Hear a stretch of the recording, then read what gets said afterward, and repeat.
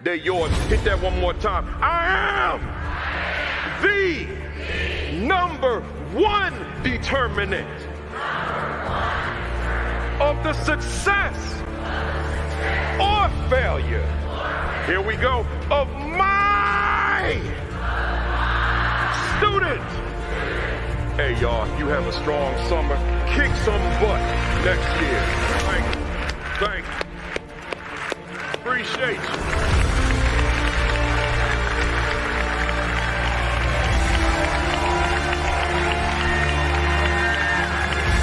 That's the mindset. That's the attitude. Love you guys.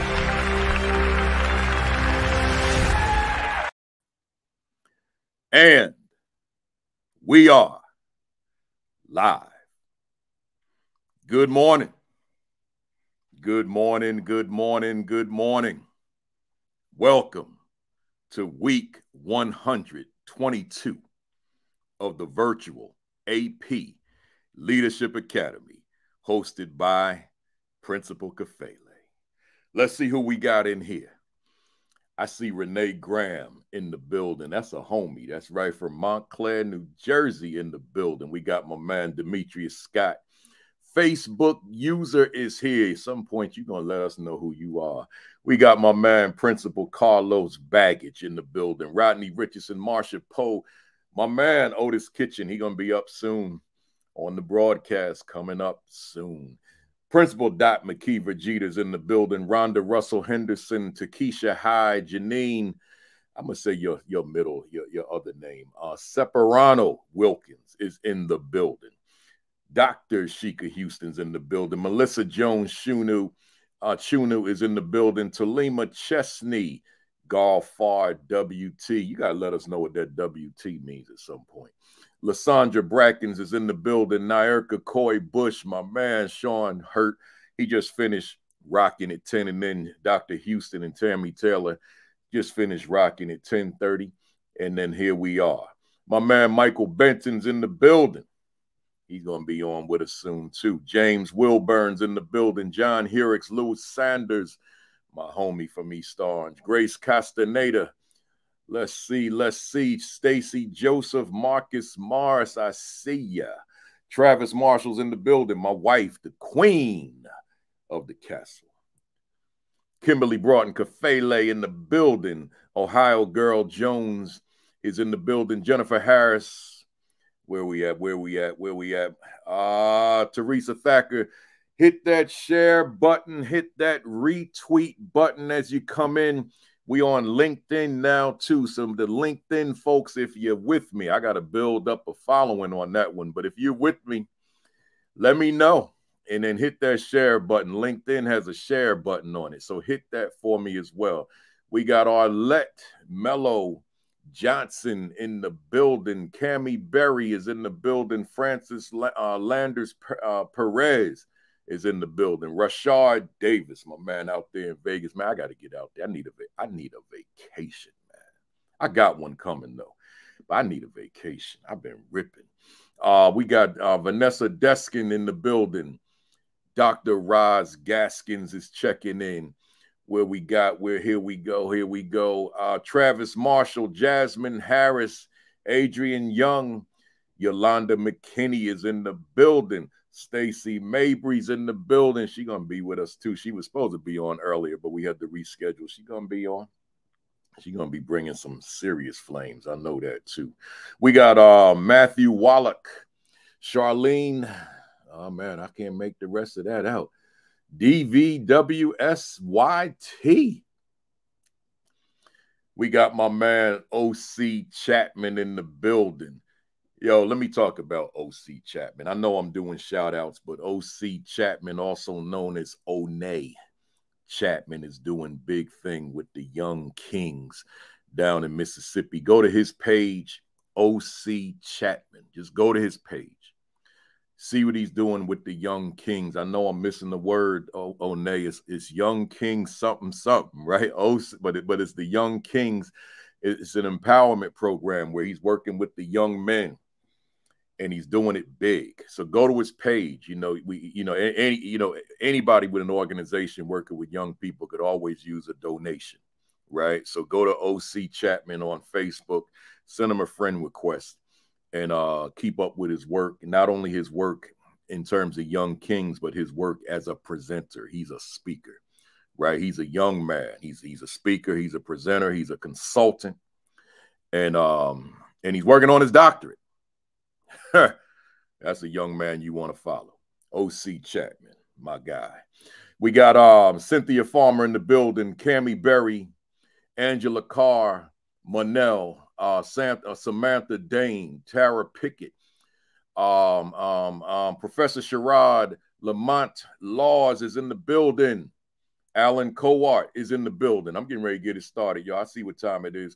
We got Arcella Austri in the building. Hey, y'all, hit that share button, hit that retweet button. I know I noticed over the years we've been doing this. Some people, they like, all right, I'm gonna let him get through his announcements. I'm gonna pop up here like about 11:10, right? Now you get with me at 10:55, man. So here we go, y'all. Look, it's that time.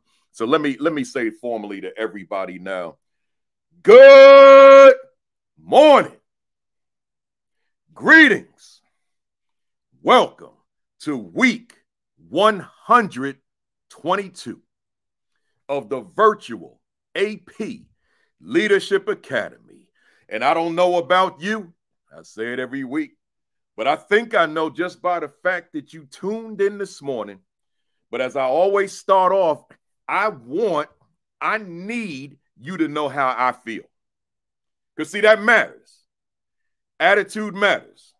So to just let you know, to make it clear, I'm on fire. Yeah, man. That's how I feel, man. I've been in 5 states this week, 5 states last week, 5 states the week before, 5 states next week, man. I don't know what the summer is. The summer is just going to Newark Airport, flying to the first destination, getting off the plane, getting the rental car, driving X number of miles, getting to the hotel, hope you get dinner in, go to sleep, and then speak all day, and then start the cycle over. That's it. I don't know no summer. I ain't had a summer in 11 years. I don't know what it is. But you know something? It don't matter because I chose to do this. See, it's not like someone said, this is what you have to do. I chose this work. So because I chose it, I made a decision. Hear me, somebody. I made a decision that I'm going to do it at a high level. See, some of us, we get into this, but we may not necessarily do it at a high level because we find that those challenges and those obstacles can be overwhelming. So they deflate us, and then we start to bring it down a little bit. Yeah, it's overwhelming. Especially when that gate agent says your flight is delayed by several hours and meaning you're going to miss the connection. Oh, man, that's enough to stress you out because that means you're going to be driving all night. That means you may not get dinner. That means you may not be able to go to the hotel. That means, let me be graphic, you may not get to take a shower. You may not be changing your clothes. You're going to be wearing the same stuff the next day and you're going to be tired as heck. But guess what? I ain't worried about it. Here's why. Because I'm on fire. Woo! Woo! I had to get that out, man. I feel like better. I just took a Tylenol. I feel better now, right? I'm ready to rip. Let me go through these announcements. First, my commentary for the week. Hit that share button, somebody. Hit that retweet. Let them know. I'm feeling St. Louis strong. I'm a lunatic this morning, and I'm representing Bob Gibson, Hall of Famer. Where we at? Number 45. Hey, y'all. Welcome to the first timers. Glad you're here, but don't let this be your last. Let this be your first. Then go to YouTube. If you got nothing on the calendar today, then watch all 121 of the preceding weeks. Now, you can't do that in a day because most of them are 90 minutes long. But watch them, man. It's a lot there. Dynamite guest, inclusive of the one that's here today in the wings. Oh, man. Watch all of them. Subscribe to the channel. Hit the red button. Subscribe to the channel so that you get all the updates as they come in. Next, we on 5 platforms now. LinkedIn finally got on board, so I don't know if we got any LinkedIn people watching yet, but you got that option as well. LinkedIn, the 1 Twitter page, the 2 Facebook pages, and the YouTube. And who knows, maybe I'll take it to Spotify and Apple Music and all that kind of stuff. I don't know. We'll see. We'll see. I'm still getting folks who are saying thank you as far as being hired to become an AP or a principal. So even at this late date, I'm getting them every day. So good job to those folks. And now here comes the heavy lifting. So do not feel because you got this position, you can graduate from the virtual AP Leadership Academy. Ain't no graduation from this. We ain't bestowing no degrees on nobody with this. This thing is just ongoing. As long as I'm alive, it's ongoing. I'll be doing this thing through my 60s, which I'll be 62 in October. I'll be doing it through my 70s. I'll be doing it through my 80s. I may not have had that same fire, or at least be able to articulate the same way. I might be like, oh, I'm on fire, right? So however I got to bring it, but I'm going to be here, right? So make sure that you could be superintendent. And this virtual AP Leadership Academy is still relevant. You could be commissioner of education and it's still relevant. So don't feel like just because I moved on, I don't need to watch that no more. Oh, come on, man. You kidding me? We keeping this thing relevant. Let's go. Another wave of schools is opening this week. Much success to you. If there's somebody that's watching right now, let's get it. Have the best year ever for this 2022-23 school year. Real quick, these are my most recent. The Equity and Social Justice Education 50. Hey, man, don't sleep on this. Get yourself a copy. This is my special one. The Assistant Principal 50. Man, this is my baby right here, right? I'm working on volume 2 right now. I'll be finished by the end of September, right? Get yourself a copy. The Aspiring Principal 50. Get yourself a copy. And you know I got all the other ones down there, man. I ain't putting those up. We got too much to talk about. But they're there. Go to Amazon.com, put Baruti Kafele in the search bar, and you'll see every book I've written, right? And then lastly, I told you I'm rocking some car. I'm Major League Baseball today, but I'm rocking me some Bob Gibson, man, Hall of Fame picture. That's what I'm rocking. All right, y'all, I got a guest today. And you know, I didn't say my commentary, and I'm not going to because I forgot it. I went right to other things because I want to bring my guest up, but I will say this. The title of it, just let me give you this. The title of my commentary is Equity is Not Your Enemy, right? Let me say it again. Equity is not your enemy. I'm finding that life as an equity presenter is starting to present some new challenges that I didn't have to experience pre-George Floyd's murder. Now, people scared of this word, man. I mean, they telling me like, yo, could you not use it? Could you not bring that up? We could have problems when you leave here. That is listen to me, somebody. Let me look at my camera on this one. That's insane to me.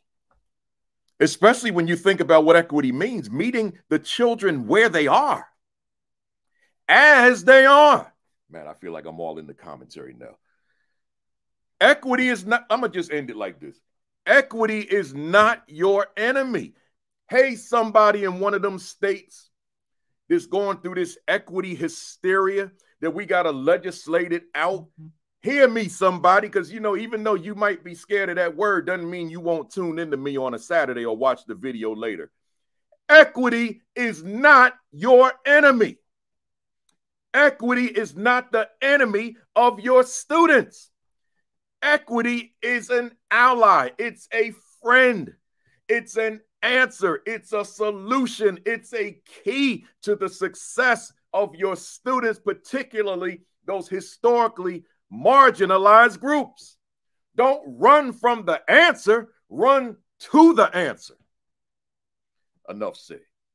Enough said. I got a guest today, y'all. I got the good doctor, VaShawn Smith, in the building. Let me bring him on up here. Man, hey, y'all. We got a superstar in the building. I'm not going to get to the bio yet, but we got a superstar in the building here when we talk about school leadership, and he's still young. So let me say to you, Doc, good morning to you. Glad to see you. Good morning, sir. Good morning. I appreciate you having me on. Before we jump into it, I just want to publicly get this out the way because literally I wouldn't be sitting in the seat as principal of the Grandview Middle School had it not been for you and two other people, and I want to make sure I give them public thank yous. The first one is my superintendent, Dr. Kenny Rodriguez, principal or superintendent in Grandview C4 School District, who gave me the keys to the best car in the district at Grandview Middle School. My boss who hired me at the time, Dr. Joanne King, who is now retired, but saw the potential in me as an assistant principal to allow me to be the principal at Grandview Middle School. And to you, sir, because it was on a 12-hour drive from New Orleans back to Kansas City, bringing my daughter back from incoming freshman weekend at Xavier University, where I listened to the principal's interview YouTube no less than 8 times. And before I listened to that video, I had been on probably 10 interviews trying to get a principal's job and couldn't get a call back. And after listening to that video, and I dissected it every single way, but the one thing I took away from it was when you walk out of that interview, you got to leave them with a story. And I remember the story I told. If you give me a couple moments real quick, you know, they ask you the question and say, the question is there anything else you would like to add before you go or anything we didn't ask? And I said, you know, I just want to tell y'all this. If you give me the privilege of being the principal at Grandview Middle School, we going to go on this journey. And I don't know about y'all, but I love road trips. And on road trips, it ain't about the destination, really. It's about getting there. It's about those detours you take. It's about stopping at that little restaurant on the side of the road. We going to have some fun. We going to do some things that we ain't done before. We going to make some missteps. We going to make some wrong turns. But when we make those wrong turns, we going to admit it, and we going to find a route back to the highway to get to where we trying to go. And my goal is that the trip is so fun and so good that when we make it to whatever that destination is, you be like, Dr. Smith, when we going on our next road trip? What is the next destination we going on? And I walked out that interview, and I remember some of the people telling me later on that after my interview, they asked the board or the superintendents that was in the room, do we even have to interview the rest of the people? Because we already know who we want our principal to be. So it was because of you that I got this job. So I want to publicly thank you for all that you do for people like me to help us get in the door that was closed on us so many times. Man, I'm honored by that. I really am. And the folks on here know I talk about it every week, you know, when in terms of people who get the job and they watch the video and they reach out to me and thank me. It means a lot to me. That's the fuel I need to keep going. But I also know it blesses me. So I appreciate you and appreciate you wanting to share that publicly with the folks. That's what this is all about. You know, whether it be the video, whether it be this particular platform, we're just trying to make people great, man, because when people get great, then we increase the probability that children are going to be great, right? And that's not to say that I'm great trying to make someone else great. It just mean I'm just that servant that's trying to share some little information that I got in my head and in my heart and my spirit with other people. So I appreciate you. Hey, y'all, let's see who my guest is. And I just got this notification from LinkedIn. See, they ain't got it all together yet. They said we're struggling with streaming to LinkedIn. I was wondering why I didn't see any LinkedIn icons. So they still got to work out the glitches, but all the other platforms, we good. So, hey, Doc, let me ask you, man, because, you know, like I've been pronouncing your first name as spelled, but I hear the Midwesterners calling you VaShawn. So which is it, VaShawn or VaShawn? It's VaShawn. Okay, so there we go. So Dr. VaShawn Smith is the proud principal of Grandview Middle School in Grandview, Missouri, where the school's priorities are relationships, intentional planning and delivery of instruction, and advancing literacy and numeracy. Dr. Smith earned his doctorate of education leadership from St. Louis University in May of 2019, which is why I chose to rock this shirt today, by the way. Before being named Grandview Middle School principal, Dr. Smith served as an assistant principal, instructional coach, and math teacher in Kansas, Ohio, and Nebraska. Dr. Smith has a bachelor's degree in secondary math education, 2 masters from the University of Nebraska, and an education specialist degree from St. Louis University. Dr. Smith is an up-and-coming transformational leader, author, and presenter. Let me use that word again, and presenter. So I'm sure if you listen to this interview and then send him that invite, he'd be ready to come out there probably on a Saturday. His work as a school leader is grounded in relationship building with a focus on instructional leadership, empowering student voices, intentionally using the Marzano instructional strategies, and creating a school culture where schools enroll families, not just students.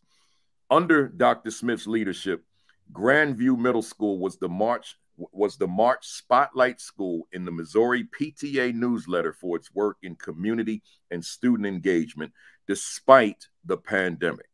In addition, Dr. Smith is the co-host of the Engage podcast, which I'll have the flyer up tomorrow morning on my page. The Engage podcast, a co-author of Voices Volume 1 by Black Male Educators St. Louis, BME St. Louis, and is the 2021-22 Greater Kansas City Middle School Principal of the Year. I want to say that part again. And is the 2021-22 Greater Kansas City Middle School Principal of the Year. Wow. That's a lot there. And you know something, Doc? I've read a lot of bios over the past year now because I did solos the first year, and then this year was all like interviews. And your bio was the easiest bio to create my agenda because it's just packed. Right. It's obviously you didn't give me the full bio because I know there's so much more to say about you, but you gave me, I was able to just draw so much content from this. So I love putting this whole agenda together. And like I told you off camera, I over planned. Right. So let's jump into it. Hey, folks, hit that share button, hit that retweet. Let them know we are here. Doc, I got 3 questions that I ask everybody. And because everybody's got a different spin on this. As an educator, who is Dr. VaShawn Smith? Wow. I would say first, and this means so much to me, I'm a Black male educator, first and foremost. Woo! I truly believe representation matters. And I think a lot of my work is grounded in how important it is to have Black certified males in the building working with our students. After that, I'm grounded in instructional leadership. I am a firm believer that the principal needs to be the head learner and the head instructional leader in that building. It is hard to get people to follow you if you can't give them the path and show them the path to take. So those are the 2 things I would say who I am, first and foremost as a Black male leader. And then after that, I'm an instructional leader, grounded in making sure I show my staff and my community first how to do something, and I give them the tools to get it done. You're the first person I think that I've had on that actually identified themselves that way. And it resonated with me, which is why I probably without even thinking just said, woo, because I would say 100% of my presentations, somewhere within the presentation, I'll say to my audience, I'm not just a human being. I'm not just a man. I'm a Black man. And I say, let me tell you why I share that with you. Because I have a Black man reality. See, I can't suppress my racial, cultural identity for the sake of making others comfortable. Because even if I suppress it, my walk throughout the next 24 hours is going to remind me of what I am. So I'm going to therefore walk that walk proudly as what I am. Right? It's a huge part of my identity. So I was, as you, a Black male principal, a Black male teacher, a Black man principal, teacher, and just Black man. And that's not offensive. It's just who we are, right? But sometimes we need to proclaim that. I love it. Hey, Doc, why'd you enter the field of education? And on top of that, what fuels your passion to continue to soar? I entered the field of education as a 3rd major in college. It was not my first major. As I talk to more and more Black male educators, it's not our first choice when we go into college because we are steered away from education by so many people. Probably not intentionally, but unintentionally, they steer us away from the field of education. But I was blessed to be a part of the internship at the University of Nebraska, Omaha, called the Minority Intern Program, where we got a chance to go into different organizations around the city. I got placed at the YMCA Teen Center and then started tutoring kids. And actually, you know, was like, oh, okay, maybe education might be something I can look into. So then I got part of another program where I was able to go into the schools as a teacher assistant during my undergraduate years to earn a stipend and start to work. And I was actually at Omaha North High School working with Tola Black, was my mentor teacher at the time. And it was good. I mean, I loved it. You know, working with kids. Math was, you know, my first love. And the reason why I actually went into math, I remember my advisor, Mr. Black in college, told me, like, there's many things you can do, because I was going to be a PE teacher. I want to go be a PE teacher. I wanted to coach. I play, you know, sports and things like that. And he said, I'm not going to try to steer you away from doing that. But I'm telling you, if you go and become a math teacher, a science teacher, special education, you will always have a job. You will always have a job. And I always loved math. So that's kind of how I ended up in the math lane. But high school, it was cool. But I'm like, yeah, I don't know if this is really for me.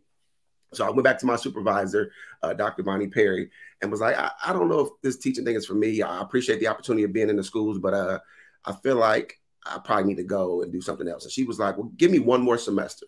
I'm going to put you out of middle school and just give middle school a try. And if you don't like it, I understand. And I got placed at Monroe Middle School in Omaha, Nebraska. And literally the first day I walked in, first period, and I interacted with those students, I knew middle school that was my lane. And I'm a firm believer. Either you a middle school person or you not. Ain't no in between. Right. Ain't no in between when it comes to middle school. And I've been rocking middle school pretty much ever since then. In my 17 years, I did 2 years at the high school level doing other things. But I fully believe middle school is a foundational year that really truly set kids up for success once they hit the high school level. So being able to interact with young folks and mold minds and be an example for young Black kids that I didn't have is definitely the reason why I went into education. Wow, you know, that middle school statement is really true. When I'm presenting to a middle school audience, you know you're in a middle school environment, even though they're not children there, because those are special people. I was a middle school principal for 8 years, and I loved it. I loved it tremendously until I got to the high school level, and it was just a different kind of joy in being with the older students. But the bulk of my years, 8 years, was at the middle school level, right? And everybody can't do that level, whether it be in the classroom or as a teacher. It takes a special individual because those are the kids in the middle. So they're trying to figure it out. You know, my last of my big three, I ask everybody, and it's interesting how there's so many different responses to this. I became a principal for one singular reason, and it was all rooted in the young men, the young men's empowerment. Others have multiple reasons as to why they wanted to lead after coming out of the classroom or counseling, you know, whatever it is. Was there anything in your pursuit of leadership that kind of elevated itself above everything else that you said? I want to be a leader for various reasons, but this one thing, it really matters. Did you have one of those? For me, it was, I was frustrated that I continually had administrators walk into my classroom and evaluate me and tell me what I wasn't doing right, but couldn't hold a candle to my teaching abilities. Who couldn't tell me, you know, you're doing X wrong, but couldn't give me the Y to get it right. Yeah. And it continued to frustrate me. So as I matriculated through my master's program at the University of Nebraska, and I remember every class we took, no matter if it was HR or if it was finance or curriculum or whatever, every class the professor always started with, you are the instructional leader of that building. And that's the thing that really continued to resonate with me, is that when I became a principal, I wanted to be an instructional leader. I wanted to be able to walk into any classroom. I don't care if it's a SPED classroom, a math classroom, a PE classroom, and talk to teachers. I may not know the content. I may not know world history. I may not know earth science, but I know instruction.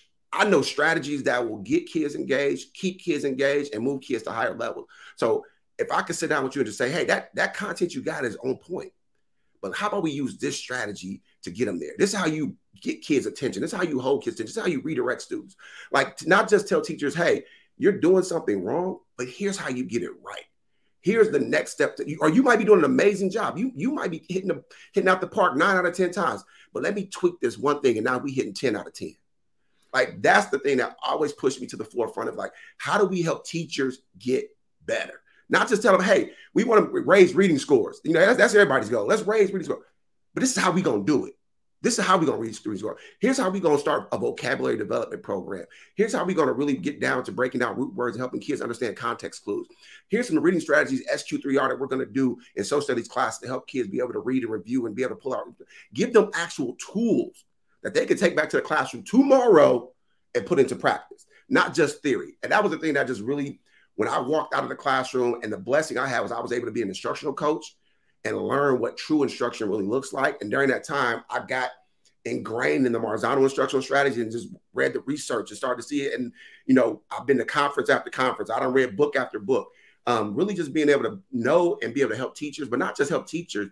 How do I help those around me? How do I help my assistant principals get that same mindset? How do I help my instructional coaches upgrade their thinking? How do I create teachers in the building that can take some of the reins and run with their colleagues and say, hey, why don't you come to my classroom and watch this transition activity? So those are the things that I want. And the one thing I felt so strongly about it when I became a principal, I remember me and my assistant principal, Mr. Moore, who's still with me today, we like brothers now. Like we finish each other's sentences. We done been together for so long as, you know, principal, assistant principal. And the funny thing is he was actually one of the finalists for this job. And, you know, when you up for a job and you don't get it, you kind of, there's some bitterness there or whatever. And we sat down and, you know, met over the summer. And I told him, I said, I want you to know, I don't need assistant principals that do discipline and help out with instruction. I want assistant principals who are instructional leaders who might do discipline every now and then. Your main focus should be instruction and being in the classroom. And that's what it guides my leadership. That is one of the four founding things in my foundation as a leader, is the instructional part of the building. Hey, y'all hear that? And we ain't even in the body of the presentation of the interview yet. Y'all hear that? He said instructional leader. Now let's look at one thing that Doc just said that really resonated.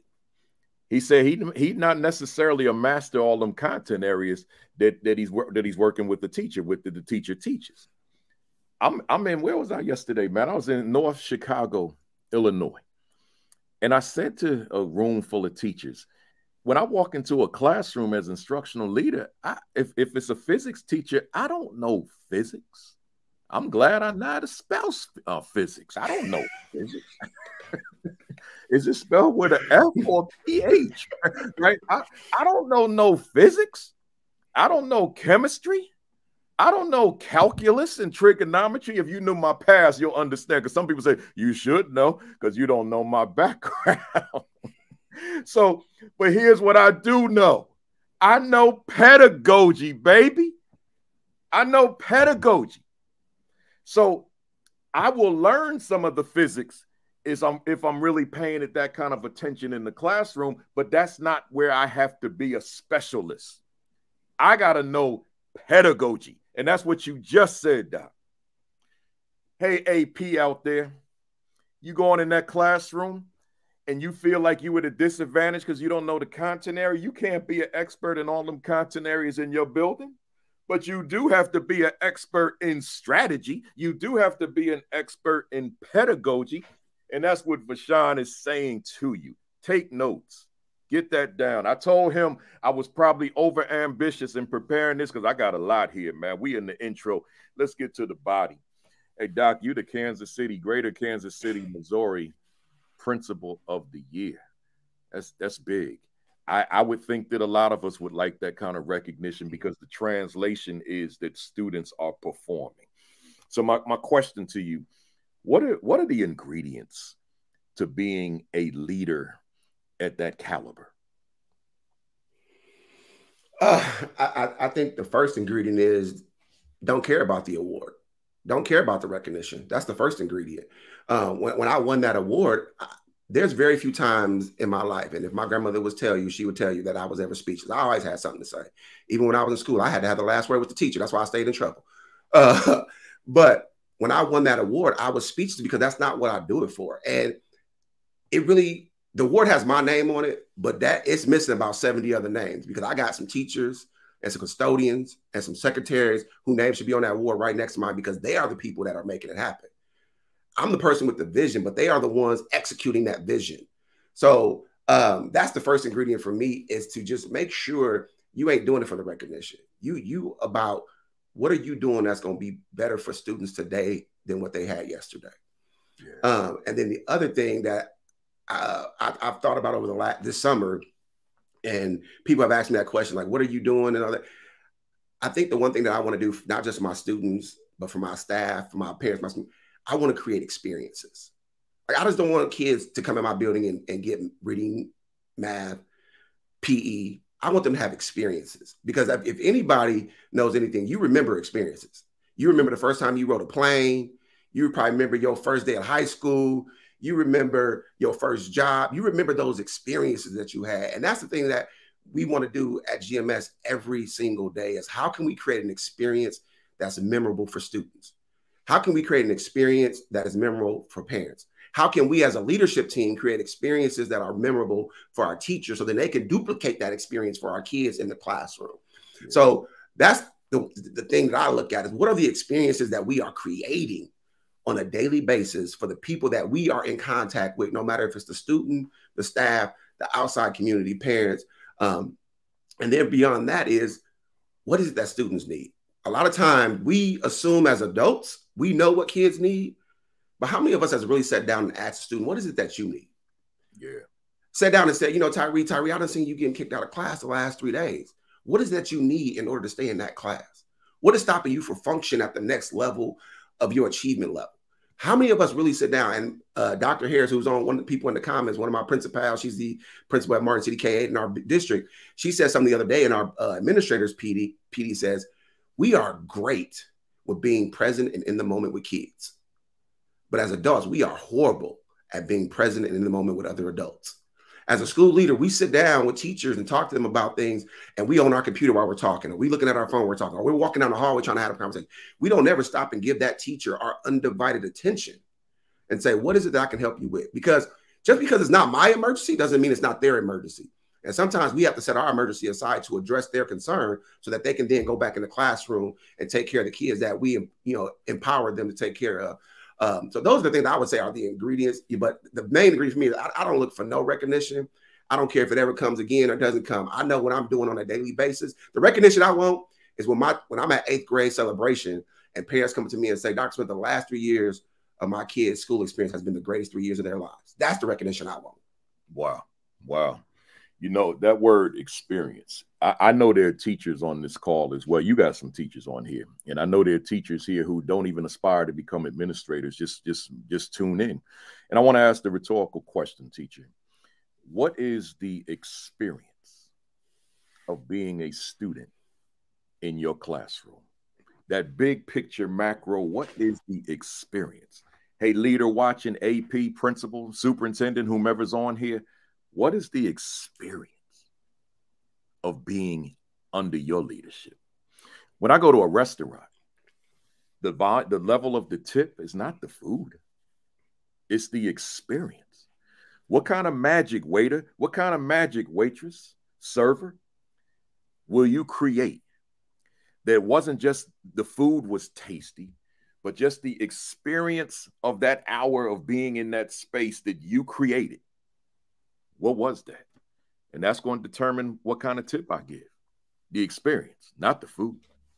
You know, Doc, you didn't mention this because I know you could go all day with these ingredients, but here's one I know that I'm assuming I feel very confident that there's another ingredient, and that would be your attitude, right? Just the attitude that you bring to the work, the attitude you bring toward your leadership, towards your students, towards your staff, toward your school, just that overall attitude.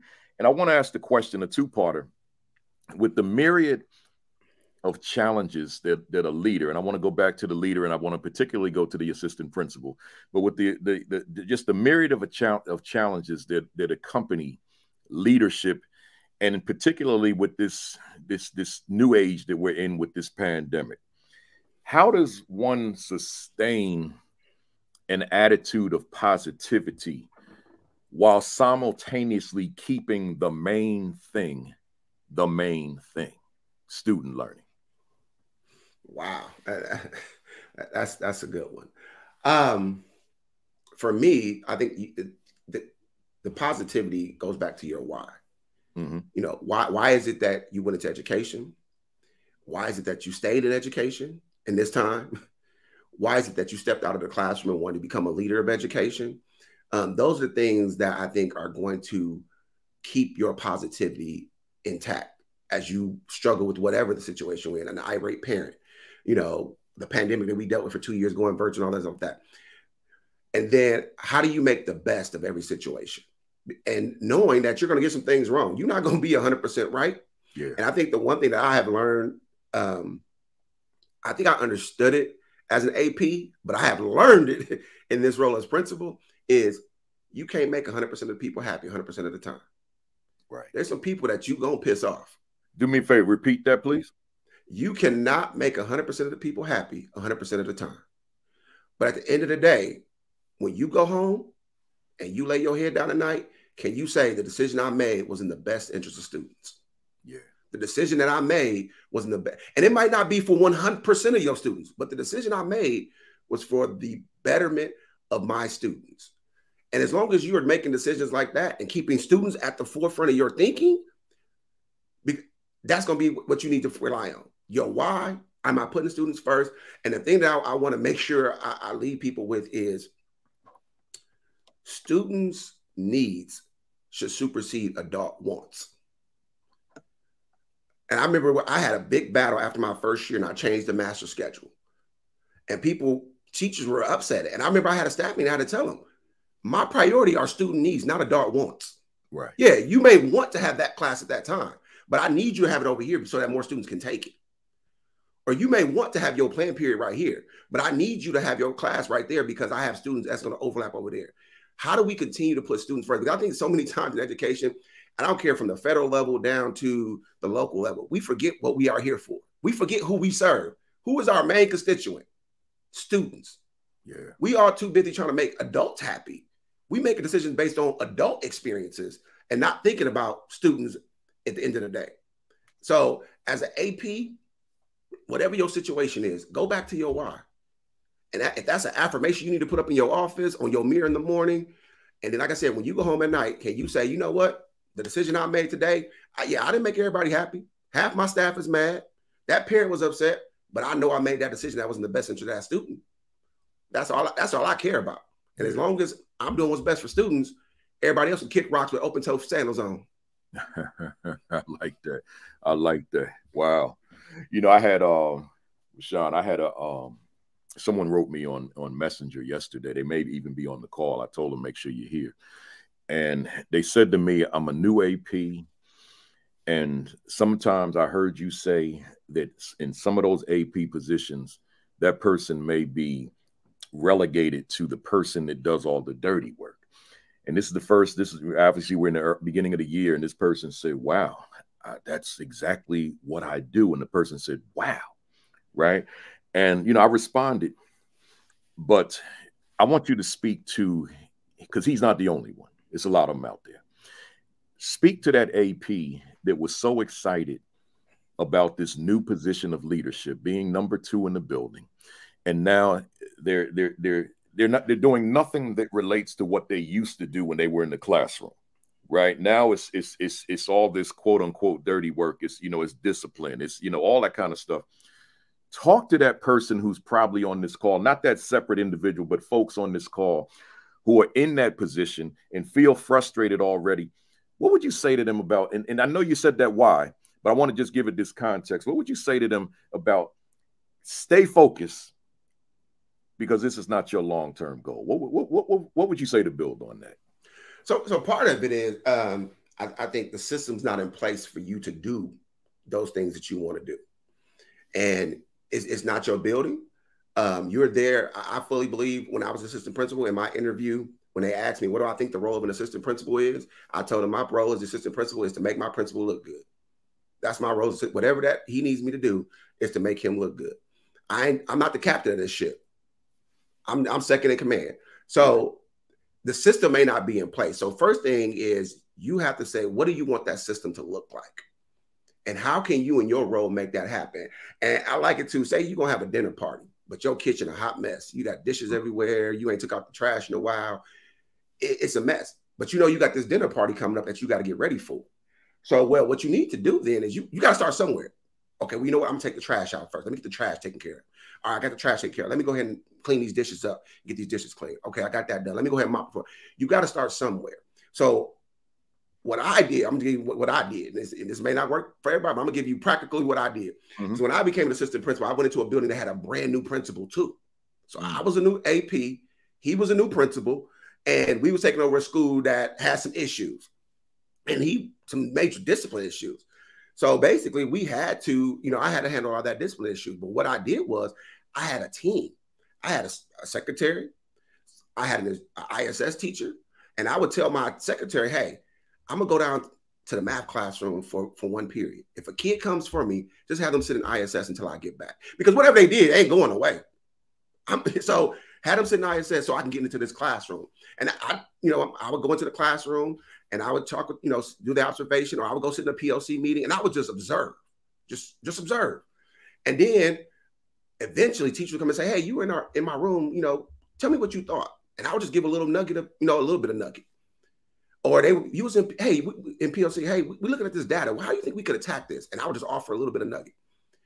And I would still get my discipline handled, because after I got done with that PLC in that classroom, I would go to ISS, get the kid I needed, handle that situation, and go on about my day. But eventually those teachers would go to the principal and be like, "Hey, Mr. Smith," I was Mr. Smith back then, "Mr. Smith was in my room earlier today, and he saw this, and he told me to try this, and I tried it, and it worked with this kid." Or, "Hey, we was looking at this data, and he showed us this assessment tool that we can get data a little quicker, and it worked." And eventually they were the one that sold to the principal what I was bringing to the table instructionally. So then he would come to me and be like, "Hey, at the next faculty meeting, can you do a PD over that, what you showed them in the math department? Or can you do a PD on what you showed them over in the social department?" So I slowly had to clean up the trash over here. I slowly had to do this over here. I had to earn my credibility in bits and pieces. And it wasn't until probably year 3 that he saw my value as instructional leader. He was like, "You know what? I think we need a dean of discipline to handle discipline, so I can free you up more to get into classroom, because I see the teachers you're working with, their numbers are going up." So it's not going to happen overnight. And you have to change the mental map of some principals who don't understand your role and your importance, but you have to do it in incremental steps. But what you have to do is you have to figure out, what is the ultimate goal that I have? And then how do I systematically and strategically build my way to getting to that end goal that I have? But don't get frustrated, because trust me, it's not going to happen overnight. Me and my principal, it wasn't all unicorns and rainbows. We had some back and forths. He had some time where you spending too much time in the classroom. So there were some times where I had to pull back, because once again, it's his building. So I have to do what he's asking me to do. But eventually, like I said, it probably took 2.5 years to get where I needed to be. When I walked out of that school as the assistant principal, when I left to go be principal, we had 2 deans of students in place now to free up that AP to get into classrooms and be more involved in instruction. So sometimes the work you're doing is not for you, it's for the person coming behind you. I love it. And with your perspective on the relationship between the principal and the AP is my perspective. I've had some heated social media debates with people about that, who feel that the AP is at the level of the principal, just has this title of AP. And I'm like, stop it. Your superintendent is not holding that AP accountable for anything. If the AP screws up, they ain't calling the AP. They're calling the principal, right? But I've over the years, I've gotten in some heated stuff with folks around that. The principal is the leader of the building, and that assistant is there to assist that principal, period, right? You provide the AP with the flexibility to grow, fine. You're exposing that AP to the various facets of leadership, fine. But at the end of the day, it doesn't say principal and co-principal. It says principal, and there's only one in the building, right? So I love what you say. Hey, Doc, the movie Rocky, the movies, I don't know if you've seen them all, but I have. But Rocky 3 is my movie. And I don't mean just in the Rocky series. I mean in like my top 5 movies probably in life. And I just want to give you this, because I don't expect you to have all them Rockies memorized unless you're a Rocky fan or fanatic like me. But Rocky 3 is the one where Rocky lost his eye of the tiger, right? He was the heavyweight champion of the world, but he lost his eye. and he stopped training hard. He stopped taking it seriously and got beat down, right, by Clubber Lang, played by Mr. T. My question to you: you won the heavyweight championship of the world, so to speak, in education. That's a big honor. And other people on this call are going to achieve at those levels as well, meaning that the students, they're with you, the staff is with you, we rocking together. How do you, and I'm asking you this question not so much relative to you, but I'm asking it relative to folks in the audience. How do you keep your eye of the tiger after attaining success at various different levels? How do you stay hungry is the question I'm asking. You have to realize the job ain't done. Like I said, my kids, when we look at our data, or you look at your students' data, unless you got 100% of your kids reading on grade level, 100% of your kids doing math on grade level, yeah, the job ain't done. You could be sitting at 98%. I'm actually where the other 2% at. There you go. And you could say, you know what, we rocked it out last year, but you know what? I got a whole new set of 6th graders coming in this year. The job is never done. This is unfinished work that we do in education. And yeah, you may have won that award, or you may have, took your kids to high achievement levels last year, but that's the saying in the world, what have you done for me lately? Just because you had that, behavior plan that worked for student A, that behavior plan probably gonna work for student B. You have to constantly be saying, how do I get to the next thing? How am I reaching that next kid? I want to be to the point where it's Dr. Smith educated billions and billions and billions, not just because they came through my school, but I educated. I changed the lives of every single student that came into my building. And until you've done that, you haven't made it. You haven't done nothing. Don't rest on your laurels. Don't, be excited about the awards. Be excited about, I'm not saying that you don't celebrate those things, but you gotta turn the page at some point and say, okay, on to the next one. There you go. On to the next one. You know what I'm saying? There was a commercial I remember growing up that sticks out in my head where Emmitt Smith, I think it was a Gatorade commercial, it might have been, but I remember it was right after the Dallas Cowboys won their first Super Bowl, and Emmitt Smith's in the weight room pumping iron. He's on the bench press. And, the little noise is playing in the background. Emmitt Smith, you got the rushing title. Emmitt Smith, you won the Super Bowl. You got this, you got this. Don't you think you should take a rest? And he holds the barbell for like 3 seconds and said, that's enough rest. On to the next one. There you go. Because there's always going to be a next one. Yeah, you need to rest and celebrate, but there's always a new challenge. And if you don't have a new challenge, go ahead and put your retirement paperwork and walk away, because you're doing kids a disservice at that point. Yeah, I'm with you. So therefore, because I'm always thinking about the audience, always, because of what this platform was created for. So that one that's listening to you, that one that listens to me, that one that listens to our guests, and they always hearing this theme of going hard, going hard. In fact, show your shirt and explain that shirt to me real quick. So we go hard from 8:10 to 3:10. This is our school hours. 8:10 is our first bell. 3:10 is dismissal. And I tell my teachers, I don't care what you do before you get here. I don't care what you do after here. But when you here with kids from 8:10 to 3:10, I need everything you got. I need you to go hard for all those minutes when you got kids sitting in front of you. Love it. So with that said, then, that one that's hearing you and say, yeah, I'm going to go hard. How does that person maintain a healthy balance between work life and life outside of work? So just like I said, I mean, at 3:10, when that dismissal bell rings, yeah, and your contract is time up, don't take work home with you. I don't, and I'm probably gonna get some people, roll out of me, but I don't care. You can check the stats. You know what I'm saying? My work speaks for itself. There are probably 3 days a week I don't take my laptop home with me, because I need time for me. Because the saying that says you can't pour from an empty pitcher. You can't keep going and going and going and never recover yourself.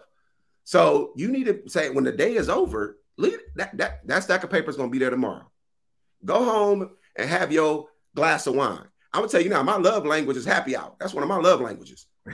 So you got to take care of you, and you should have an administration that understands the importance of you taking care of you and not trying to burn you out. So you definitely got to make sure that you put yourself first, because if you burn yourself out, trust me, you doing them kid, you burning kids out at that point. Man, that's some powerful stuff. I'm gonna keep going, because I said I overplan, but I want to get all this in here. you know, there's, as you know, and anybody in leadership on here who's seasoned, everything is not a success story. There's some mishaps, could be many. There could be some missteps, right? So some setbacks, mishaps, missteps could be a part of the journey. They probably are a part of the journey. They may even be an inherent part of the journey, but we learn from it. So I want to ask you a two-parter. First, you, and then we'll talk about the audience. How do you, Dr. VaShawn Smith, how do you handle those setbacks and missteps emotionally? Wow. How do I handle the missteps emotionally? You got to have that inner circle. You got to have that inner circle that you can trust, that you can go to and say, hey, I'm dealing with this, or hey, I'm struggling with this, or hey, this happened.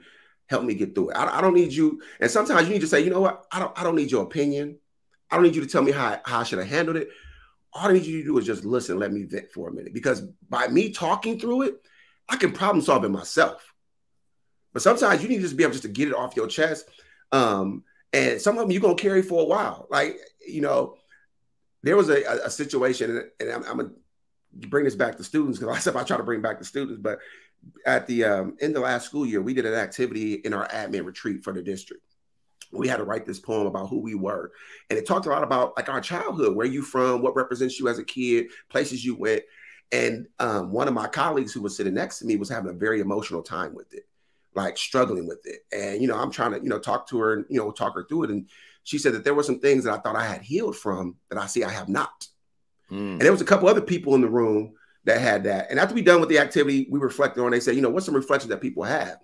And the one thing that I stated, and I truly believe this, is that we were asked to write a poem about our childhood. And some of us, our childhoods was 20, 30, 40 years ago. And we couldn't get through this activity 20, 30 years later. But yet we asked our students, whatever happened to you last night, I need you to leave it at the door.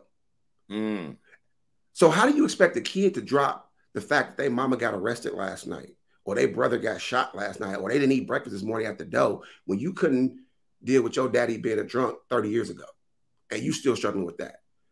So some things you gonna carry with you, but you have to learn how. Because I lost my brother back in 2011, was murdered, and I tell people say time heals all wounds. No, time doesn't. We learn to live with it, but that hole always gonna be there. That gate, but I learned to say, okay, last year I cried about this on his birthday the whole day. This year I only cry half a day. I'm making progress. And that's what life is. Life is about how are we making progress. So when you make those mistakes and they gonna hit you emotionally, I can tell you quite a few I made that I still to this day sit back and reflect on. But what I do is I use it so I don't make that mistake again. Or when I go into a similar situation, I say, you know what? Last time I acted emotionally, this time I need to make sure I got my emotions in check. This time, instead of when I feel my emotions coming up, I'm gonna say, hey, you know what? Emotions are starting getting involved. I think we should take a break and maybe come back and visit this later. So that's the thing. Like, how do you take those mistakes, even though they're still with you, but we use them as a stepping stone and not a stumbling block? Wow. Stepping stone, not a stumbling block. You know, you said something powerful just now, and you know, condolences to you and your family relative to your brother. You said something. We'll tell young people to check those emotions at the door, but we still grappling with stuff 30 years, 40 years, 50 years ago, and it's still with us emotionally. And I think that just was worth repeating, because sometimes we do think, you know, we talk about SEL and managing one's emotions, having control over one's emotions, but the bottom line is there are things that are going to impact us probably for the rest of our lives. And sometimes we just need to remind one another of those realities. I don't need to ask you that second part because you went right into it, right? So, you know, there's a blog post you wrote that I absolutely love. I'm going to talk about it now. I want you to talk about it, but I'm also going to make sure that I say to folks, read this blog post. But given the immeasurable impact of the pandemic, we'll never know the exact damage that has been done. It's immeasurable. But according to a blog post you wrote entitled, "Here's What I Did When Student Stress and Conflict Rose," you saw an uptick in behavioral conflicts, and you stated, and I want to quote you here, we take every opportunity to bring together student voice, student relationships, and school-wide SEL, social emotional learning. And just as importantly, we take every opportunity to show students we're doing all this to support them. As a result, we've seen behavioral incidents decrease dramatically. That's at the end of the article. It's a powerful article. At one point, I thought I was going to do the whole interview just on the article because you had so much meat in there. But then I said, well, let me do it this way. So what I want to ask you to do, those three ingredients, student voice, student relationship, and school-wide SEL, expound on that for us. And why are those three such cornerstones to the work that you do as leader of your school? Okay. Before I give it to you, I want to give you one data point, because I think we talk a lot and we don't really go back to, is this measurable? You know, he's saying he done doing all this stuff, but how does the numbers back it up? I'm gonna give you one set of numbers. The year before I became principal at Grandview Middle School, they had 1,300 office referrals for the year. 1,300 and a school population of 600. Wow. That's an average of over about 2 point something for every student. Coming back after a year of virtual learning last year, and I've read a lot of stuff across the country. There was an uptick in referrals, discipline, things like that. We finished the school year last year with 714 office referrals. Now, that's still a lot, but that's a 40% decrease after the pandemic. Yeah. So obviously, there's something that we doing that's working. Yeah. So to answer your question, social emotional learning, student voice, what was the third one you gave me? Student relationships. Student relationship. So I'm gonna start with the relationship piece, because like I said, when you read in the bio, we have 3 priorities, and our very first priority is relationships. And once again, like I said, I am the lead learner in this building. So if I'm not displaying the proper relationships with students, with staff, with parents, I can't expect my staff to. So relationships is something that we drill home to the point where the first week of school, teachers are not allowed to teach any new content. That first week of school, your primary thing is relationships, routines, procedures, expectations. How do we get that rapport built with kids, making sure they understand we are here for them, making sure that I just want every kid to have a relationship with at least one adult in the building, because I believe we can use relationships to build other relationships. So you may not have a good relationship with that kid, but if your team teacher do, how can that team teacher be the inroad for you to get a better relationship with that student? So that's the first piece, is can we get a relationship with every one of our kids, with any adult? It don't have to be, it could be the custodian. It could be Miss Wendy, the cafeteria manager. It could be Miss Dyer, my attendance secretary. It could be Miss Johnson, my librarian. I don't care who it is. I need every student to have one positive relationship at least with one adult. So that's the first piece, that way, if the kid is going through something, they're dealing with something, they know they have somebody in the building they can go and talk to. And maybe not even talk, they just need to sit in their presence and be able to decompress for a moment. So that's the first thing, is just really building those relationships with our kids. And that thing is student voice. Like I said, our students that's our number one constituent group. We provide a service and they are our customer. So if like I said, you said earlier, you went to a restaurant and your tip depends on the service that you got. Mm-hmm. If you don't get a good service, you ain't gonna leave a good tip. If we go to a place and we don't get good service, we going on Yelp, we going on Google, we going somewhere to write a bad review. Companies send out customer surveys all the time. But how often do we survey our customer? Yeah. How often do we sit down with our customer and say, how are we doing? Yeah. Hey, we started this new curriculum, this new resource. How is it with you? Does it feel it meets your needs? Hey, we're one-to-one MacBooks. Do you feel like we're on the computers too much? Do you think we need more paper pencil work? Like, those are questions that we ask our student surveys. Like, hey, last year we wrote out academic teaming. So we've been using academic teaming across the building. Does you feel like it's having an impact on your learning? So how are we surveying, getting students' voice? We started this new reconnection conference fourth quarter of last year, where when students are suspended, traditionally they would get 3 days. Now we give them 2 days with 1 day in school suspension. And on that last day, they come back in school suspension, and we do a reconnect them to the building. So those kids that went through it, how do you feel that helped you when you got back to the building? Do you feel like that helped you reconnecting, getting in back classroom, as opposed to going back to class cold turkey? So the things that we're doing, are we actually talking to kids and get it? The article talks about, because last year, in the beginning of the school year, we had an uptick with kids, just aggressive behavior towards students, towards staff. So my thing is, suspension don't change behavior. It don't. I tell teachers all the time, I can put a kid out for 20 days. On that 21st day, they come back to your classroom. What's going to be different? Suspension don't change kids. And we was like, what are we going to do to address this? So I went to my student council. I went to a student council meeting and said, hey, look, we are having issues with bullying, kids being aggressive towards teachers. These are y'all classmates. Y'all experience some of the same things they're experiencing. What can we do as adults to help y'all in this process? What do you need for us to bring this back down to help you readjust to the school environment? Because obviously as adults, we ain't figured it out because the numbers are still going up. And it was in those conversations where we talked about SEL. So we went out and we have been using it in our in-school suspension program. Second step is the curriculum, or the resource that we use. We end up doing it school-wide. So every Monday in their Bulldog class, kids got an SEL lesson around peer pressure, around bullying, around self-esteem, self-identification.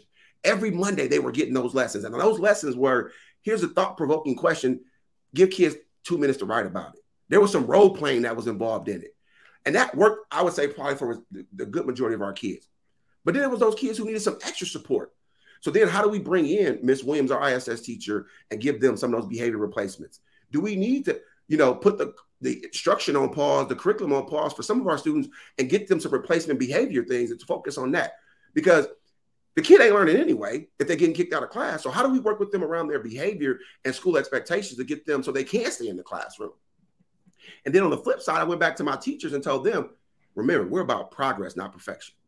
So if Timmy was getting kicked out of your class into a buddy room 5 days a week, and 3 weeks later, he's only getting sent out 2 days, let's celebrate those 3 days he's now in class instead of focusing on those 2 days he's not. Mm-hmm. How are we giving kids praise for what they're doing? And I have people that say, well, we don't praise, expected behaviors. Sometimes you have to. Sometimes you have to. And sometimes you got to give extrinsic rewards. Now, I'm not saying the kids should always be on the extrinsic reward because eventually we want to become intrinsic. But what are we doing as adults to say, hey, students, obviously there's a disconnect. We can't figure it out. So we need you to help us in that process. Yeah, I got a doctorate, but look, I ain't dealing with what you're dealing with. I don't live in the time of immediate gratification. I didn't grow up on an iPad. So, and the funny thing that we were shocked about, our kids told us, hey, we are doing too much screen time in class. We do wish we could do more paper pencil work. So we made that adjustment. But as adults, we assuming we spent all this money on these MacBooks. Yeah, you're going to use them. But once again, a MacBook is just a tool. Yeah. And if you ain't using the tool right, it don't make a difference. If you're using a chainsaw to try to nail in a nail, you wasting your time. There you go. I love that. I love that analogy too. Good stuff. Good stuff. Doc, we're in a new normal. And that's not to imply that the old normal was a good normal, but we're in this new normal. And I'm thinking about with this question, the launch of a new school year is always a big deal because it's the foundation to the rest of the school year. So my question to you is, with the impact of a pandemic going into this next school year where it's still here, does it have implications for how we should launch a school year? Like, does anything change, or do we do it the way we normally would do it, despite the fact that we're in a pandemic? So I guess that depends on what you was doing beforehand. Yeah. If your start of the school year, your launch of the school year, if the first day of school in your building looked the same as the 12th or the 30th or the 112th day of school, you got a problem. Because that first day of school is an experience for kids. Kids have been gone for the summer. They've been away from your building from anywhere from 2 to 3 months. That needs to be an experience. And I give all kudos to our central office staff, our superintendent, the cabinet, our PR person. We had Welcome Back Bulldog Day. This was the first year we rebranded our district. All the schools in our district are now Bulldogs. So we have a new mascot that we branded. So we had a big old Welcome Back Bulldog party. Like, we talked beforehand, at our school, we had the mayor of the city there. We had the Sisters of Alpha Kappa Alpha Sorority Incorporated there. We had our community partners in Serve Pro there. We had some of the central office people there. We had music playing. We had high five and we had pump out. We made it an experience. Like, we are so excited to have you back in the building. We are so geeked to have you back in the building. We want to be out here to celebrate you, the student, our #1 customer, on coming back into our building and showing you what it's going to be like, not just on day one, but we're going to create experiences all throughout the school year. So I think you have to come with a level of excitement, and then understand also that there are some kids who may have been virtual in the year when virtual was the thing. They even last year, they might have had the virtual option. So there's some anxiety about them being back in the building with their peers. So what are you doing to wrap around supports with that kid to help them adjust back into the building? But if, like I said, if your day one looks the same as day 101 or day 25, there's a problem, because you should be figuring out, how do we make this an experience for kids? And how do we get kids? There was a book that we'll talk about later, so I'm not gonna give it away. But in that book, they say your first day of school should be so excited that kids are breaking down the door to get in the next day. That's right. That's right. But imagine that first day, the day is comprised from the principal's message all the way to the last period teacher. The day is comprised of the review of the rules of the school in the classroom, accompanied by the consequences. My question rhetorically would be, what could be so exciting about that experience? Right. So I could understand a school that's really troubled, is really trying to get itself right, and there's a need to mention rules. But there are other schools where we can keep it upbeat and very positive, and we can get to rules if we have rules at a later time. I want that first day, that launch pad, to be so overwhelmingly positive that young people are excited about coming back tomorrow, as opposed to, man, they beat us down today. Wonder what tomorrow's going to bring, right? So consistent with everything you said. Can I jump in? I want to add on to that. Yeah, absolutely. Because that whole first day being about rules and things like that, just it kind of rubbed me. One of our we don't even use the word rules in my building, because I feel like rules are made to be broken. But the thing what's the most important thing to a kid? Their name. That name is really that kid. So if you sit in your room the entire 53 minutes of our class period going over your rules, talking about your syllabus, and you never earned the most important thing about a kid, their name, you think that kid want to be back in your class tomorrow? They don't give a damn about your rule, your syllabus, how many quizzes we gonna have. You don't even know me as a person yet. So how about you build a relationship with me, and then we can talk about how you want me to function in your room and how you want me to do things. But if you ain't got that relationship in place first, you done wasted my 53 minutes sitting with you. Yeah. I'm just somebody in the classroom, a number. I'm not a human being. I'm not a person. I'm not somebody that you could develop compassion for, because I'm just somebody that you expect me to comply with the rules. Good stuff. So consistent with that, thinking about this new normal that we're in what ways might leadership, and of course, I don't want you to write the whole book, just an example, that leadership may have to shift as a result of the new normal that we're in?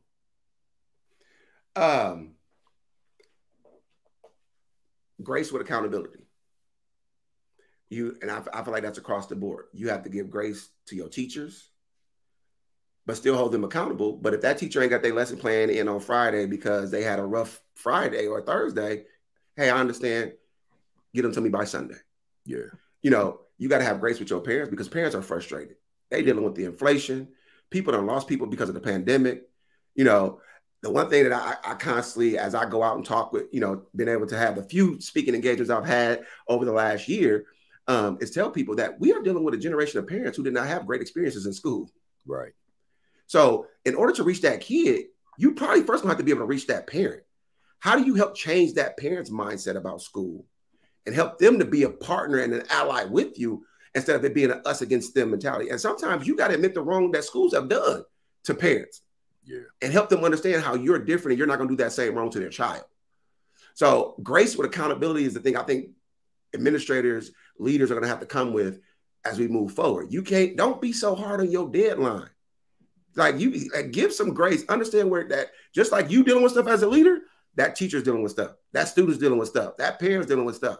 So grace with accountability is something that's definitely going to have to be in place as school leaders if you want to build a positive school community moving forward. I love it. Grace with accountability. Hey, folks, take that note. Grace with accountability. Those powerful words. I think about this a lot, Doc. The pandemic and what it uncovered as it relates to equity. But I also found some silver linings.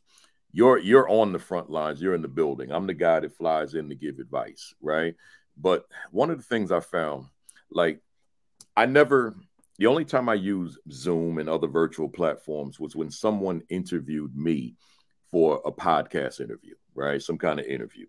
But then when the pandemic came, we all discovered that those platforms can be used with more than just one-on-one. They can be used with thousands of people. So I thought to myself, I said, well, in that case, as a school leader, as a teacher, there's more access to parents now than there was prior to the pandemic, because we don't need them in the building. We don't need to make separate phone calls all the time. There's certain things that we can have literally have a principals meeting with the parent community. Teacher can have a parents meeting with the entire parent community. There's so much we can do with this. So that was one of the silver linings. My question to you is, outside of that, have you found any silver linings that despite the challenges of a pandemic, here's a plus that we have that we may not have had prior to? I mean, I think you hit the nail on the head. You know, the virtual capability of reaching parents. I'm a big proponent. I grew up, raised by my grandmother. My father was a drug addict. My mom was, in prison for part of my life for selling drugs. So my grandmother couldn't make it to the parent-teacher conference all the time. Mm-hmm.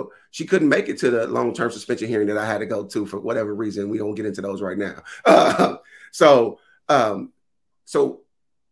think schools shunned parents that couldn't make it there because they didn't have a car, they lived too far, or they had to work a night shift and they couldn't make it to parent-teacher conference. The schools weren't accommodating. And I think the one thing that the virtual platform should have done for school leaders is help us become more accommodating and get rid of that mindset of wanting parents to come to us. Instead, how do we go to parents? How do we have parent-teacher conference? Even though the pandemic is over, if that parent can't make it there and say, hey, I got to work a night shift. Hey, are you available at 10 o'clock to meet with the team? We can do it via Zoom, Google Meet, or whatever it may be. The one thing that I do, that I continue to do, is my virtual conversations with Dr. Smith. So I would do a virtual town hall meeting with my parents about, whatever we're dealing with. That started because of the pandemic, because we couldn't have back to school nights like we wanted to. But parents still had questions. I'll do a Facebook Live, in our parent Facebook group to kind of talk to parents about whatever we're dealing with or what's going on. So that virtual capability, no school should have an excuse they can't reach a parent or can't have something where parents can be accessible, because now the school has the capability of going to the parent, to the community, and instead of the school and the community coming to the parent. I mean, for the parent, the school community coming to the school. Mm-hmm, mm-hmm. Yeah, that's because I'm sitting here, doing virtual presentations, but I'm starting to process that as a principal, and to me, the conclusion was, yeah, this thing is a silver lining. We have more access now because a lot of parents couldn't come out for various different reasons, as you stated. But if I can give you a link and you at least have a cell phone, then we can still reach you that way, right? Even if they're not available at the time, that record it. You can easily record it, send it out, post it, and then send a Google form with it. If you have any questions, please fill out this Google form. I will try to answer as many questions as possible. Put out a FAQ afterwards. You got to get rid of all the excuses on why we can't interact with parents in the community. Yeah. So you hear that, folks? I mean, we got this. It's just a matter of the culture that you develop, that this is going to work for you in terms of having that ongoing dialogue with your community, whether it be your parent community, your broader community, whatever it is.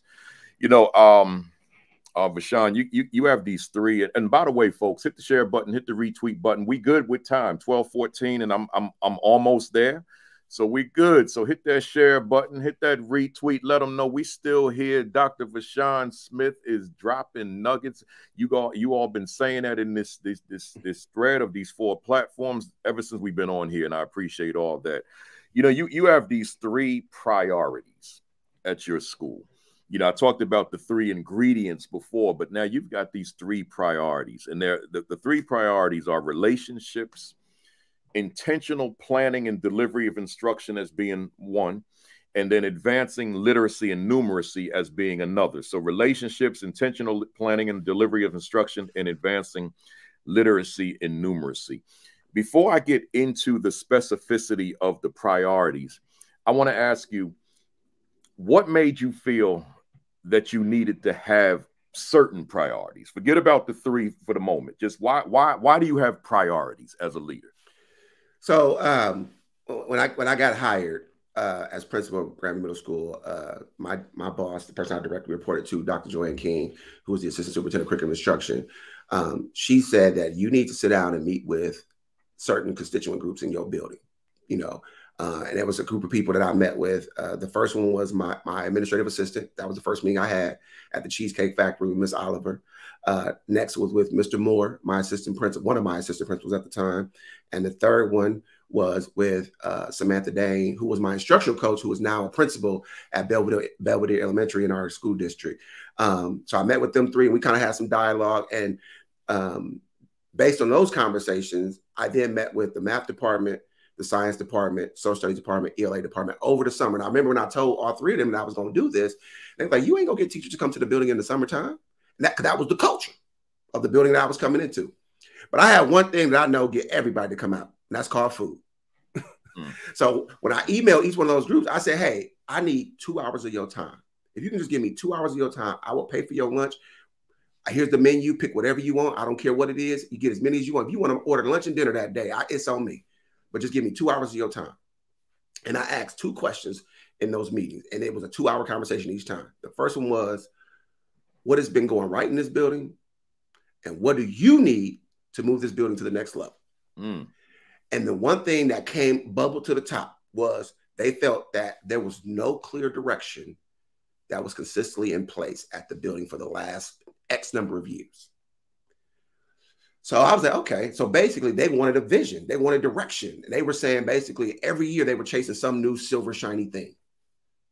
So I read a book, and I'm trying not to get to my book, but I read this book. And within this book, it talked about priorities and having direction and things like that there. So from there, I went back and I looked at the attendance data for the previous, few years. I looked at the achievement data, and based on those conversations and that, me, my instructor coach, and assistant principal sat down, and I said, here's where I think we need to go. We did a root cause analysis on a couple of different things, and that's kind of why the priorities came up. And the one thing, I know we're going to get into the in-depth of each one, but I told my staff the first day when they came back after convocation, my very first meeting with them, these are our 3 priorities. And as long as I'm principal here, these will be our 3 priorities. And anything that you want to do in this building, professional development, conference, curriculum, resource, you need to be able to tell me how they align with one of our 3 priorities. So let's go into them. Relationships was the first one. What is it? So as a building, what does that look like as a priority? That's the one I think is the most hard to really put into words, because it's just a feeling in our building. Okay. I mean, we've been doing it now that, when you walk in, you're going to be greeted with a smile. When you interact with anybody in the building, it's going to be at a level of respect and rapport. When you see teachers interacting with students, even if that student is upset, if that teacher has themselves escalated, another teacher is going to step in and help with that situation so that we don't have kids and teachers yelling at each other. It's all about how do we present material to kids. When we talk about earlier routines, procedures, expectations, how is that presented to kids? Is that presented just as a sit and get, or are we having kids model what that looks like? Are we showing kids what it looked like, but also are we showing kids what it doesn't look like? Do we have the resources in place that if a kid does need extra support from a social emotional standpoint, do we need to bring in our cornerstones of care partners? Do we need to bring in our rediscover partners? Do we need to have our behavior interventionists come in and help us formulate that conversation, because maybe we don't have the skills or the tools to have that conversation? Because I think a lot of times we always look at the positive side, but what's happening on that negative side? What are we doing to make sure we don't continue to make the same negative mistake time after time and time after again? So I think that's that relationship piece. Really looking at how are we rewarding kids? How are we celebrating kids? How are we making sure kids' voices are heard and saw throughout the building, from the billboards that are on our wall? We have students' work displayed all over the building. If you go look at our Twitter page, we're always taking pictures of our kids doing activities in classroom and things like that. We want to make sure the student is the visual that people are seeing without in the community. And I got that, from a conference I went to about social media, because we didn't have a social media presence before I got there. But in my first year, I heard somebody say, you can tell your story or somebody else can tell your story. That's right. And I want the positive in our story to be so loud that it drowns out any negative that tries to come up. Wow. And that's a critical piece. I just want to reinforce it for the audience that school is about those students, how you utilize your space, your walls, but also how you utilize your social media. It matters. You know, that second one, intentional planning and delivery of instruction. Let me put the focus on the intentional planning. What does that mean? What does that look like? So intentional planning is we have planning meetings twice a week. On Monday, we have PLC meetings. So that's when they get together and they kind of look at the data. Hey, you know, what do we need to reteach this week? You know, what targets are we trying to hit upon? What strategies are we going to use? When are we going to assess kids? How are we going to assess kids? And then what data do we need to bring back to next week's meeting to see if we hit those targets for the week? This year, what we have incorporated on Fridays, we have what we call curriculum planning meetings. And that's when the administrator then steps into that PLC and the teachers walk us through what their lessons are going to look like. And there are certain criteria, things that we are looking for as administrator. So talk to me about what are your learning targets each day? Talk to me about what academic vocabulary are you hitting upon each day? Talk to me about when are you going to use academic teaming this week? Talk to me about where is your open-ended question where kids have to create a constructive response that you're going to give them value-added feedback to this week. So we really get into the details of looking at specifically what are you doing each day and how are you going to hit that target? And then what is your evidence of learning that you know that kid hit that target at the end of each day? And it can't be just an exit. No, I want to know what would that kid be able to do or know when they walk out of your room after that 53-minute period, Monday through Friday? They're planning. You know, folks that know me as a presenter know that I don't do any presentations. It's very rare that I don't talk about some level of planning. You know, even with the leadership blueprint, planning just matters, accompanied by goals. And I don't know how anybody can do anything optimally when there's no plan attached to it. You know, just like I mentioned it last week, and I'm gonna mention it again. If some of those folks are on this call, forgive me, but I was in a district I won't name, and they said they hadn't done lesson planning in 15 years. And I couldn't move away from it. It had nothing to do with my presentation, but I couldn't move away from it because I was flabbergasted. You hadn't done lesson planning. So therefore, no oversight of lesson planning. Just what are the teachers doing then? Just going in and teaching what they feel comfortable with, right? And it just didn't make sense to me. But planning is so critical. So when I looked at your priorities and I saw the intentional planning, you know, it resonated with me, and that's why I wanted you to expound upon it. And the other thing, before I got there, they didn't even have a lesson plan. They were doing lesson plans, but like it was kind of however you want to do it. Some people turning it on a Word doc. Some people turning it on a Google slideshow. Some people turning it on Excel. It was all over the place. So that's the one thing that we did. We systemized the process. We gave them a template, and it has evolved over the years based on teacher input to the point now this year they have one workbook for, like, for example, 7th grade math has a workbook. It's a Google Sheets workbook. And in that workbook, you have your long range plan, you have your unit plan that you're currently working on, and then you have your lesson plan and PLC document for each week throughout that unit. So it's all concise. So if I want to know what 7th grade is doing, I can go to that one plan and I have all the information that I need to, when I walk into that classroom, I should be able to see what's on that lesson plan. That's the thing I tell teachers. Your lesson plan should be to the point where I could put anybody in that room. They should be able to pick it up and go forward with your instruction. Wow. Wow. Good stuff. Good stuff. And then that last one, advanced literacy and numeracy. And the word that jumped out at me was the word advanced, right? So it wasn't just literacy and numeracy. It's advanced literacy, numeracy. What does that look like as a priority? So the reason why I want to advance literacy and numeracy in there is because a lot of times when we talk about raising reading levels and doing that, we always talk about the kids that are behind. We never talk about the kids that are on grade level. How do we continue to push them forward? So in our Bulldog Challenge class, which is our class every kid has, it's our intervention and enrichment hour. So those kids who need those intervention, need those gap filler, we're going to give you that. But our kids on grade level, we want to enrich the learning for you. We want to continue to push you here. So my 7th graders that are reading on the 8th, 9th grade level, we want to make sure we're giving you text on the 8th, 9th grade level, along with questions that's going to push your thinking forward. So advancing literacy and numeracy means that I don't care where you come to me at. When you walk out of here, you're going to be at a more advanced level than where you started at. Wow. Wow. Good stuff. You know, we're wrapping it up, folks. Hit that share button one more time. Hit that retweet. Let them know the knowledge is still coming. I got 2 more. Your bio indicates that you have a particular focus on creating a school where schools enroll families, not just students. What does that mean? Schools enroll families. So I'm gonna give credit where credit is due, and you're gonna help me with this because I can't remember my man's name that was on your show a few weeks ago. He coined that term for me. Basically, he was talking about he's all about enrolling families. And I meant to look it up before I came on the show. He had the black hat on, black shirt. I think Yeah, the cowboy hat. No. I think he might be Irish or something like that. Skateboard, the skateboarder principal. No, that's Hamish Brewer. Hamish. So I stole that from him. So we were doing it, but I just didn't know how he put it into words for me. He was able to help me articulate.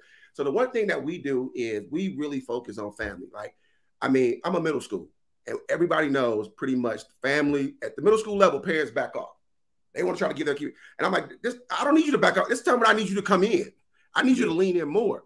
So my second year, mind you, it was the COVID year. My second year, my own personal growth plan, on my growth plan, the thing that I was being evaluated for that year was to increase parent and community engagement. Because I knew the importance of having parents and community in a pandemic year more nonetheless, to bring them on board and get them on point. To the point, and we talked about earlier how we was recognized for our work with the PTA at our school. At a middle school level, I had 125 members in my PTA last year in a middle school. Wow. More than just about every elementary probably across the state.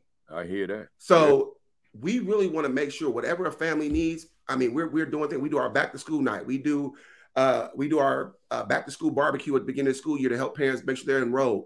We have all our community partners come in. We feed them. We do a big old barbecue. We have a raffle giveaways at Thanksgiving. Me and my fraternity brothers, as I'm a proud member of Phi Beta Phi Sigma Fraternity Incorporated. We give out 100 Thanksgiving baskets to my families. So we want to make sure, how can we support the community and our families? So whatever it is that a parent needs, I look at it as that, back before my time, it probably was before your time too, when the phone first came out, you had to make a phone call, you called the operator, and the operator would connect you to who you need to talk to. That's what the school should be for families. Whatever that family needs, we should be that connecting partner to whatever they need. So, and our district has really taken that on. Like I said, we have a partnership with Cornerstones of Care and Rediscover, which are some of our local help with therapy and family navigation and things like that there. So I have a family navigator and a therapist in my building 5 days a week, as long as students are in the building. So really making sure that we are connecting families, whatever you may need. If you need a job, hey, can I connect you with a job searching agency? If you need help writing your GED, can I put you getting the GED? Can I connect you with that? What can we do to help the family? Because like I said, if that family knows you're in it for them, they know you're in it for their student too. Yes, sir. Yes, sir. That operator you spoke about that connected those calls, that was my mother. And she's on here watching. She watches all of these. So my mother actually worked that job many years ago, connecting when you make the phone call, right? So I got one more for you. School is beginning for some soon. Others, it started already. What encouraging words of advice do you have, particularly for an AP, to have a solid year this year? So for an AP, I'm gonna speak specifically to the AP. Let me go back to my AP day. And I love being an AP, like love being an AP. It was a great 5 years. Is don't forget your why. Because the why is front and center on the day one. It might even be front and center on week 2. But November's coming, and February's coming, and March is coming, and the bad times are gonna happen because we are imperfect people leading imperfect people. So keep your why at the forefront. Like I said, if that's a reminder on your desk, if that's a scripture or an affirmation on your mirror in the morning, keep your why at the forefront, because in those dark times, that why is going to mean everything. That's right. And then remember, because I can't stress that why. Your why is so important to me. If you came to my building outside most of my teachers' classrooms, because my new teachers ain't got it yet because we ain't did the PD for them yet, is their why statement. And it's why they do the work they do. Because every time they walk through that door, going into that classroom, I want them to remember why they're doing what they do. So that would be my encouraging word. Keep that why at your forefront, no matter your situation. And no, change don't happen overnight. That's right. If you're not what you're doing, what you want to do as an AP right now, systematically, strategically, start to put those nuggets in place. And you might not see, as the great Dr. Martin Luther King said, he may not make it to the mountaintop with you, but that person behind you, that's coming behind you, is going to appreciate the work you're putting in today. There you go. There you go. Love it, man. Let's go to them BAM impact questions. 21 questions, 1 word, 1 sentence only. Here we go. Rapid fire. Is education on the right path for underserved children? Hell no. Can true equity occur in America's schools for Black, brown, and other underserved students? Once we dismantle it, yes. Can Dr. VaShawn Smith's work contribute to the progress we desperately need? Without question. If you could do a reset on your life, would your line of work be different or the same? It would be a carbon copy. Why do you continue to do this work? Because I believe representation matters, and Black and brown kids need to see more people like me. What fires you up within the work that you do? My student faces. What do you love about the work you do? My student faces. What do you dislike about the work that you do? Adults without a growth mindset. What has been your greatest victory in this work thus far? Being principal at Grandview Middle School. What was your greatest mistake in your leadership? Not building the proper relationship with my assistant principals my first year. What has been your greatest challenge within your leadership? Adults without a growth mindset. Are you proud of your first year as an assistant principal? No, no. Are you proud of your first year as a principal? Oh, for sure. Without a doubt. Who inspires you in this work? Wow. Who inspires me in this work? So it show, but you know, that goes without question. So I don't have to say you, but one of my amazing mentors, Beth Huff, who is the national middle school principal of the year. You know she was on here. Oh yes, I do. Oh yeah, me and Beth, that's my girl. That's my. Oh. I'm lucky enough to call her friend. Lucky enough. Wow, wow, yeah, she's big time. What are you reading right now? I am reading. So during the school year, I try to read the books that my students are reading. We're big on literacy. So right now, I'm reading the book "The Stars Beneath Our Feet" about a young man in New York who lost his brother. What book would you recommend to our viewers? So I'm gonna have to, break your rule on the one word there. So the book I would recommend first, I'm gonna do this two parts. It's a two-parter, sorry, is Lead Like a Pirate by Shelley Burns and Beth Huff. That is my Bible. I think every administrator should have it on their desk. That's all I'm gonna say about that. But the other book you need to get is the Assistant Principal 50. And I'm all about sowing the seeds into other people. So I have 5 copies of this book. Oh man. All you gotta do is hit me up on Twitter and I'm dropping it in the mail to you. I got 5 copies. Hit me up on Twitter with your address. Now you got to do it the right way. Hit me up in my inbox, not on my just don't tweet me. You got to hit me in the inbox. 5 copies, the first 5 people I'm dropping in the mail for you on Monday. Wow. I'm honored by that deeply. Wow. What do you want to accomplish that you haven't accomplished yet? 90% of my kids walking out of 8th grade reading on grade level. Are you satisfied with where you are now professionally? I am. What could you say to a viewer out there who continues to face closed doors? Get in a circle where you can find a sponsor that's already in that room that can open the door for you. What could you say to a viewer out there who's lost their fire?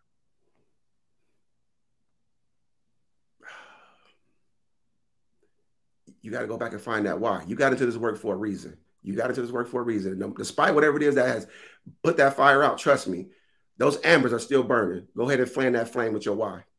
Love it. And finally, if Dr. VaShawn Smith was a word in a dictionary, what would be your definition? Mediocrity's worst nightmare. Whoa, that's a little different. Mediocrity's worst nightmare. I love that, man. Let me tell you something. You slam this thing out of the park, man. Get my back, man.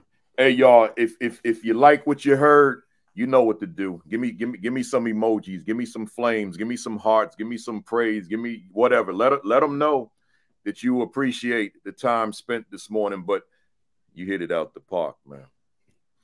Now with you having that St. Louis background, you a Cardinals fan at all? We rep the Royals in Kansas City now. Come on. Yeah, well, you there now. Yeah.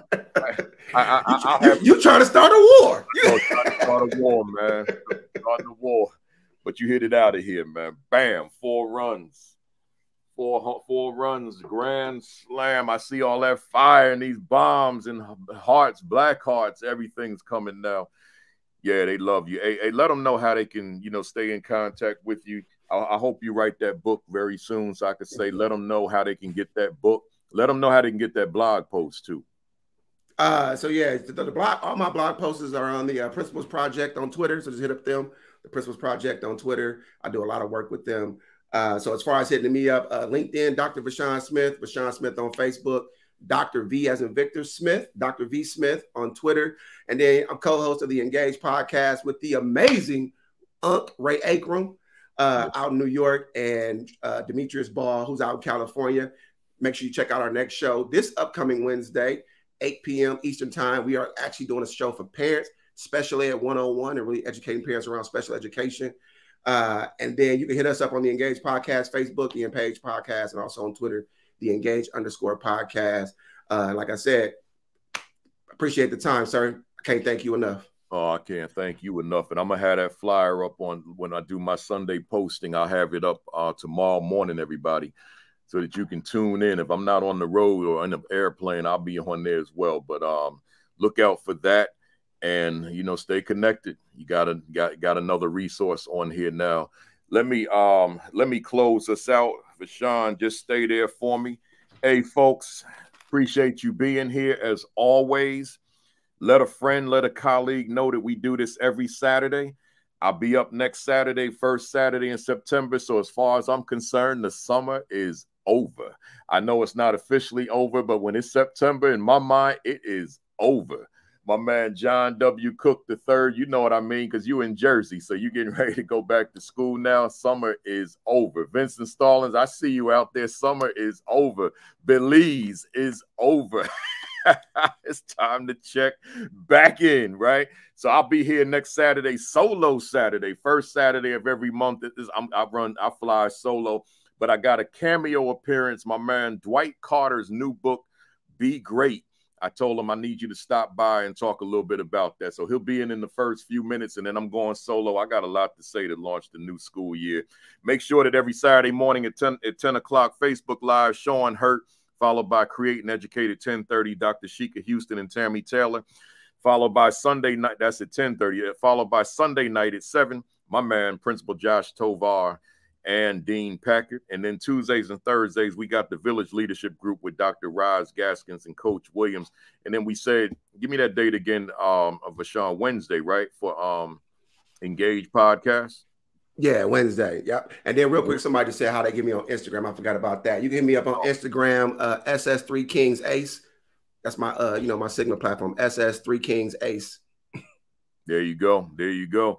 I'm not even going to put my books on the screen. VaShawn took care of that. So those of you that first 5, you get a free copy of the Assistant Principal 50. Make sure you visit principalkafele.com for all my resources, man. It's not just a marketing site. I call it an institute of professional learning. So I got a lot on there, videos, blogs, articles, and stuff. In fact, I got a bunch of articles I wrote that I haven't even put on there, particularly from Learning Forward. Those of you that don't know, I'm a columnist this year. Every other month, I have a new article out with Learning Forward, but I haven't put the links on my webpage yet, so I'll do that. Subscribe to the Virtual AP Leadership Academy YouTube channel so you can watch all of these and get all the updates. Like and follow the Virtual AP Leadership Academy Facebook page. I think a lot of y'all sleeping on that still. We got 7,000 likes and 8,000 some odd followers, but I still want to make sure that folks know that I write that commentary every Sunday morning before 10. That's the second part of the academy. First part's the virtual on Saturday morning, and then the second part is the commentary follow-up. So make sure you get your hands on that, but you can only see that through the Virtual AP Leadership Academy Facebook page. And then lastly, your diet. Make sure you're taking care of that. Your exercise, make sure you're taking care of that. I was on the treadmill Thursday night at midnight. It was 12:30 a.m. and I was still on it because, I had a heart attack, man. So it's not negotiable for me. I have to do it. So I was tired, but I said, let me get this 35 minutes in and then I'll go to sleep. So make sure you're taking care of yourself. COVID precautions, monkeypox virus precautions, right? And whatever other virus is going to come out here and impact us all, just take precautions. Other than that, y'all, I see you next Saturday. 10:55. If you're starting school this week for the first time, have an extraordinary year. If you're continuing from a previous start date, then keep on rocking. Keep on doing what you do, and then make a stop at 10:55 next Saturday, and let's get together and recharge. So with that said, have a great week. Have an extraordinary week. Have your best week yet. Peace. Peace. Thumbs up. Cock that fist back. 1, 2, 3. Bam!